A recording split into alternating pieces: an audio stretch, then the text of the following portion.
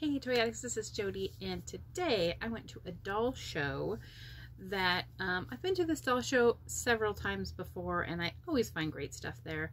I've actually made some videos of me walking around the doll show. I'll link that up here somewhere, wherever the little card gets linked, so you can see that. I didn't take a video this time because in the past there hasn't been too many people there. It's been kind of quiet, but this time there were mass amounts of people there. There were so many people. It was jam-packed and there was just no way I was going to be able to film everything. So instead I'm going to show you my haul of things that I got at the sale. Let's take a look. So I think I got some pretty good deals and some pretty awesome things at the sale. They did have a few strawberry shortcake things, but nothing for my collection, unfortunately, so I didn't get any strawberry shortcake. I did get a few 80s things. I got this Rainbow Bright doll, and she's in really nice shape. She is one of the vintage ones. Her head's a little bit floppy, which I don't love, but I feel like maybe I can push her stuffing up there a little bit and she'll be better. But she was in really good shape. I got her for $5. I picked up this Ideal Pepper doll, and Pepper is Tammy's little sister, and she's in her box, which is awesome. I'm not sure if this is one of her original outfits, but she's got this cute outfit, and then she also came with a little booklet, which I do have a video of this booklet if you're interested in Tammy stuff. And she even has little shoes on. Cute. And that was $25. I paid for that. And if I get ambitious, I will put comps up here somewhere so you can see what things are worth. Some of these things I looked up when I was there, some of them I didn't. This is another Pepper doll, and I believe I paid $5 for her, or 10, I can't remember. This is Ginger, a Ginger doll booklet, and I will definitely be making a video of this. You know how I like to scan in my booklets. And if you like little doll booklets like this, I believe I have 60 videos of little doll booklets. And I also have these on my website, Toy-Addict.com, which is linked down below in the description. I have the full scans on there. So if you'd rather look at the scans than, you know, watch the little pictures go by with music, they're on that website too. In addition to that, I got this little doll case. Do you know what doll this goes to? I didn't when I first looked at it, but then I saw this D here. That's the D for the Darcy doll. So I paid $5 for this doll case, and it is in really nice condition. So I was excited about that. And then I also bought this Barbie Oscar de la Renta dress. I paid $5 for this, and I might not have bought this except for that last weekend I went to a doll estate sale, and I picked up a doll that had an Oscar de la Renta dress, and I sold that for like $18. So I thought, $5, yeah, I'll take it.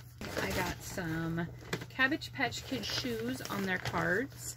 I paid $5 each for these, and that's probably paying a little bit too much, but I can get about 15 each for the shoes on the card, so that's not terrible.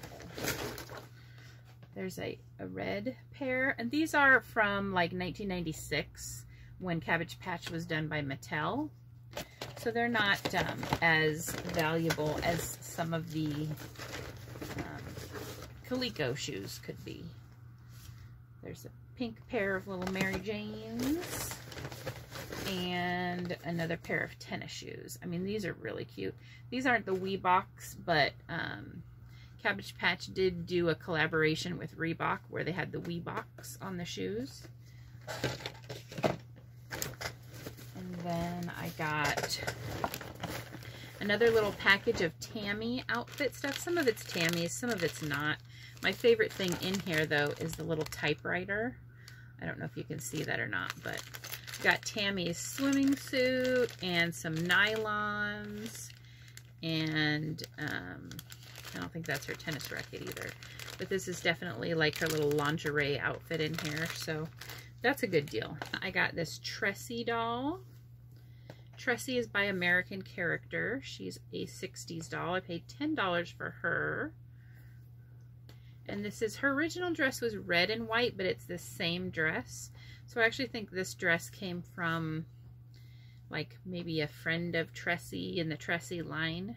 And then I got this Little Kittles doll, and this is a locket doll. And it actually has a little thing here so you can like slip it on your pocket. And I paid $10 for her. And this one was probably one of my best finds for the day. This is Tiffany Taylor. Actually bought this same doll, but the white one, last weekend. But what I like about these Tiffany Taylor dolls is that you can switch their hair around. And then, like, you're supposed to be able to comb it and it kind of settles down a bit, but it's a complete color change of their hair. So the white doll has like a blonde hair with like a black hair underneath, but I just love this color on her. And then switch it back. It just like her whole scalp turns around, and then she's got the dark hair, but you can see like the two-tone color underneath.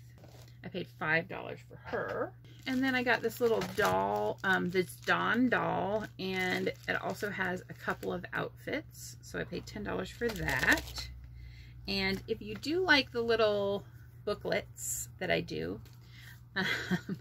you should be excited about this stack. I got a stack of booklets that I haven't done before, made videos of before. That's a Barbie one. This is a Star one. I might have already done this one. I'm not sure. Here's a My First Barbie and World of Barbie. This is Glamour Gals collector book. A Heart Family one. Smurf Collectibles is the next one. So it has like Gargamel and Azrael on the back there. And then we have one for the Happy Birthday Barbie doll. And then we've got Skipper Teen Scrapbook. So this is from your Teen Skipper. That should be a fun one. And then this one was cool. I don't think I've seen this one before. The Lively World of Barbie. Now I have some live, you know, Walk Lively and Living Barbie booklets, but this is like a really big one, and I don't think I've seen it before, where she's like Barbie on stage. Look at that. So those are cool. I paid $2 each for those. And then usually once I scan them and I have them on my website and I have a video, then I'll sell off the little booklets. All of this stuff will be available at some point on my eBay store, which is linked below, that is an affiliate link. I do get a little tiny bit of a commission if you buy anything, if you go on to eBay through that link that's down in the description, and you buy anything on eBay, not even from me, but from anybody, I still get like a little bit of a commission, which is nice. This is a Steve Austin doll. Not Stone Cold Steve Austin, but the $6 Million Man Steve Austin. And he's in okay condition.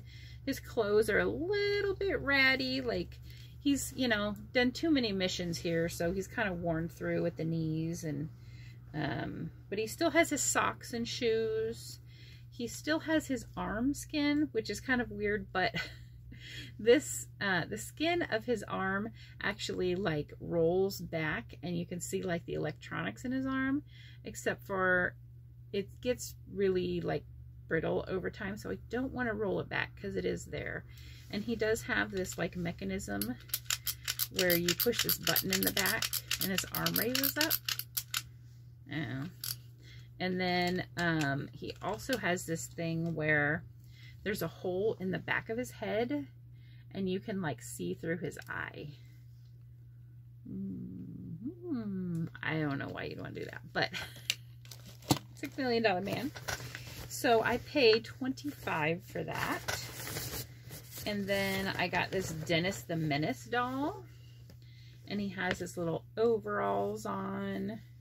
He is a pull string doll, but there's no pull string. I paid $10 for him. I had sold him before, so I did know that was a pretty good price. I got a couple of more little kittles. These are little cologne kittles. So I actually just sold this one for like $36. So I paid $15 for her. You know, when you go to a show versus like garage sale or whatever, you're definitely going to be paying up. And the prices were for sure higher this time. But I got some neat stuff. So here's another cologne kittle. The last time I bought these, I got them at an estate sale for $2 each. So this one I think was $10 and the other one was $15. So I paid up a little bit more this time. I did get one strawberry shortcake item, not for my collection, but for sale. It's a Below Kiss doll. And she does have some saggy elastic here. But I do have a video where my mom shows you how to correct that saggy elastic problem with just a needle and some elastic thread. Instead of like sewing in new stuff, it's like anyone can do it. So we can fix that up.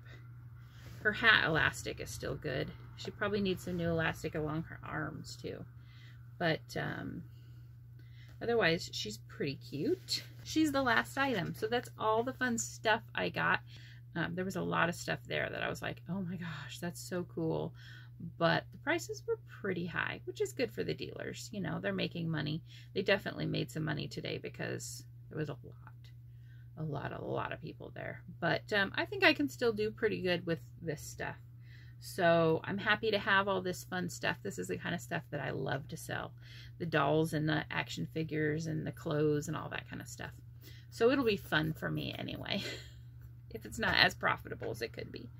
A lot of this stuff is pretty hard to find too. I mean, you know, the kittles are from the 60s, that Tressie doll's from the 60s, the $6 Million Man's from the 70s. So it's, you know, older stuff. So it's harder to find just at a garage sale or whatever. So, okay guys, well, thanks for watching. Make sure to comment down below how you think I did. Or if you ever had any of these toys.